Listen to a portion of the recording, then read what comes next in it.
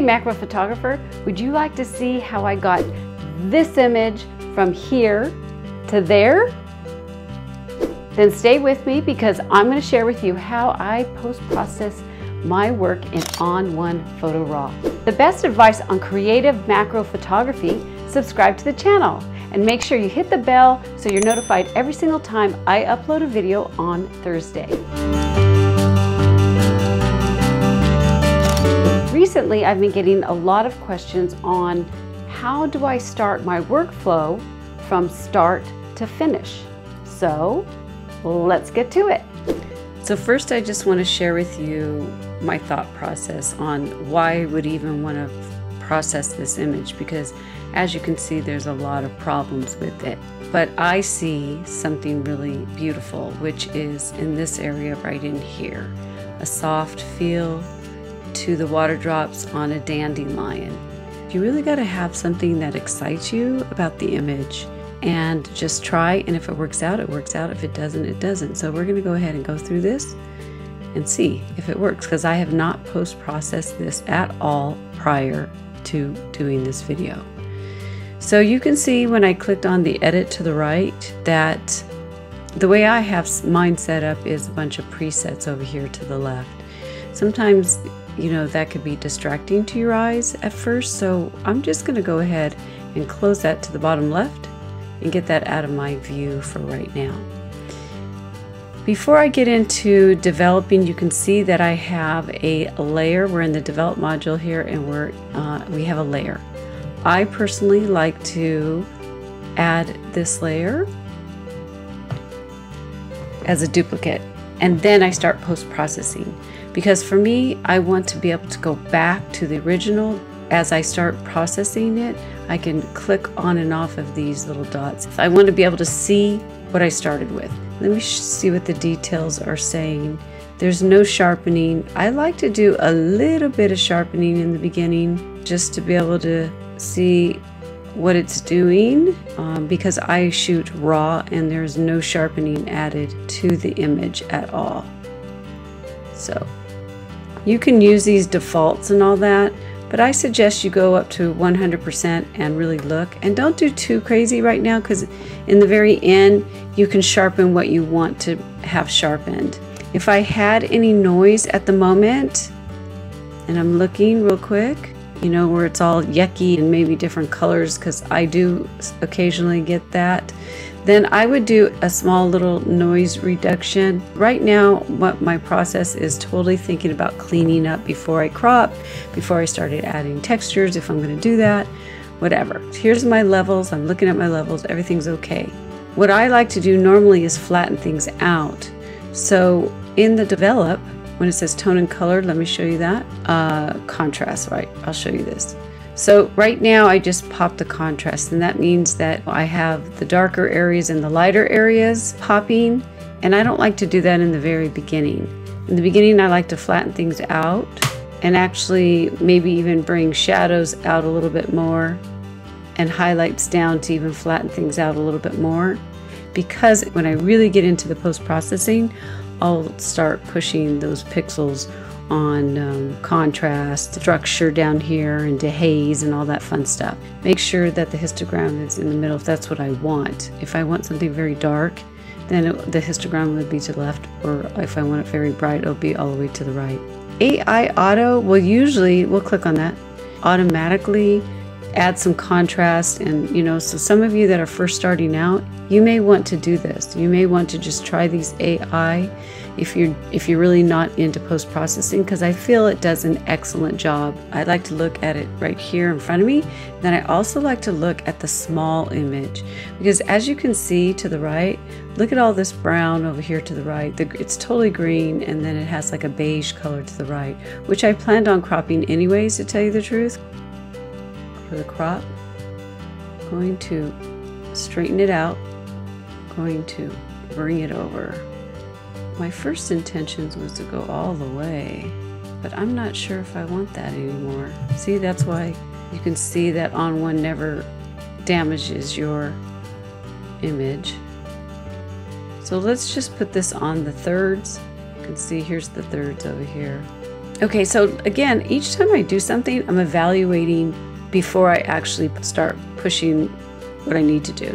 Okay, so let's just do my next step, which I always do, is clean up whatever is distracting in the image.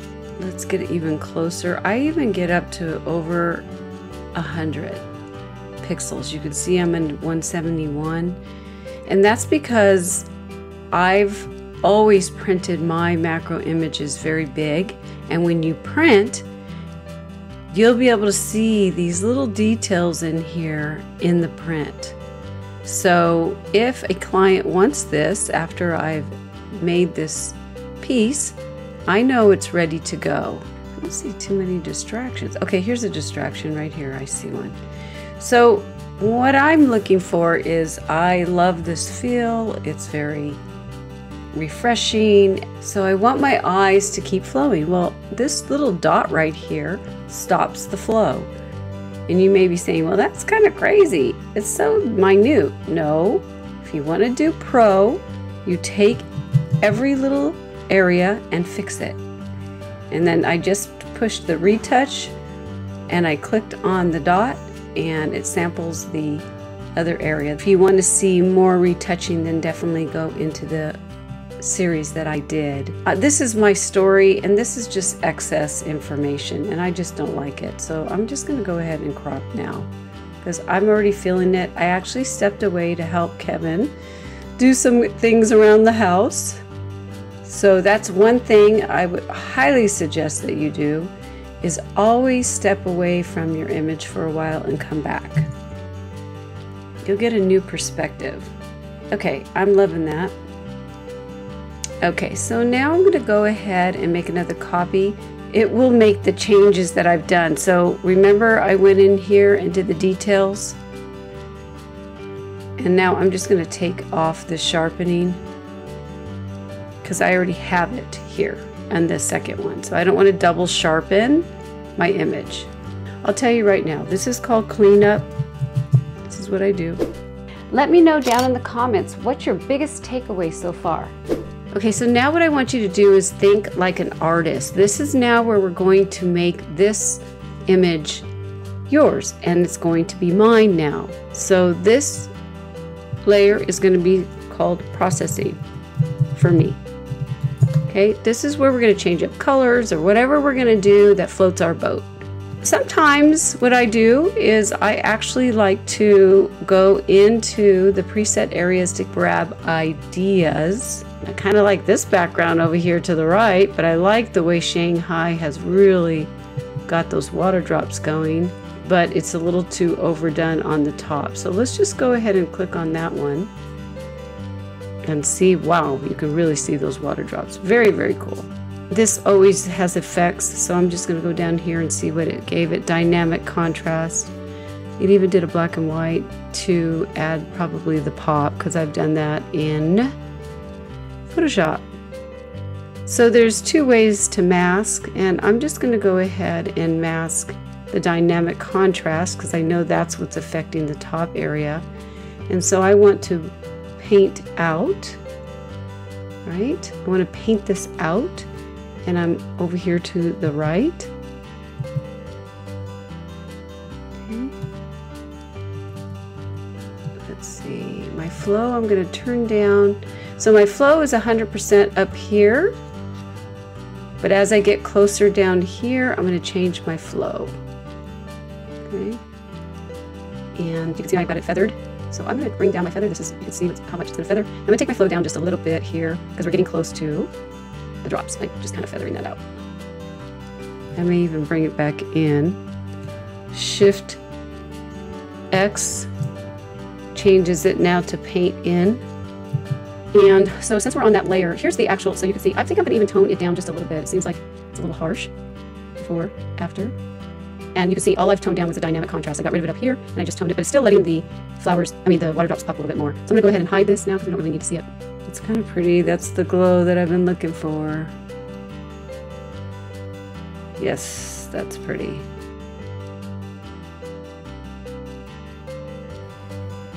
And we will drop this around. Okay, and we're going to spread them out. And then I'm going to invert it so it's opening up over here to on the flower. And then I will take my local adjustment brush and I'm going to paint out some of this on the drops because it's just defeating my purpose, right? We're going to add another layer. This is going to do bottom. And we're going to go to my favorites. I want to see if I can see that again. I love that texture one. This one's fun. I don't know if it's too much. This is what we just did with that preset, but it's below the post-processing. Put it on top, right? And then remove, like say, I think it's easier just to like remove some of it because it's a little overpowering. Overpowered. Okay, I had to step away from the image. I had a 256 error, which happens, of course, with software, and I couldn't figure it out. So what I ended up doing was merging what I had. And now what I'm going to do is I saw Shanghai again, which I really liked. So let me show you. This is Shanghai, and here's the filter. So see over here to the left, I can actually play with it here too. Instead of doing the whole layer in a mass, go down to the effects here. See, here's the effects that it gives us. I'm going to mess with the filter by clicking on here, and I'm going to use push it over here. You can see how it's flowing, and maybe even bringing it in more.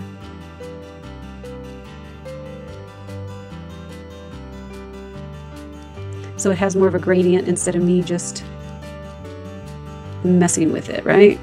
Okay, maybe it's just to tone that down. Let's go to the local adjustments, and I think I'm going to darken. Let's see what this will do. Take my flow way down, and let's just see. Gently painting so it's not so prominent.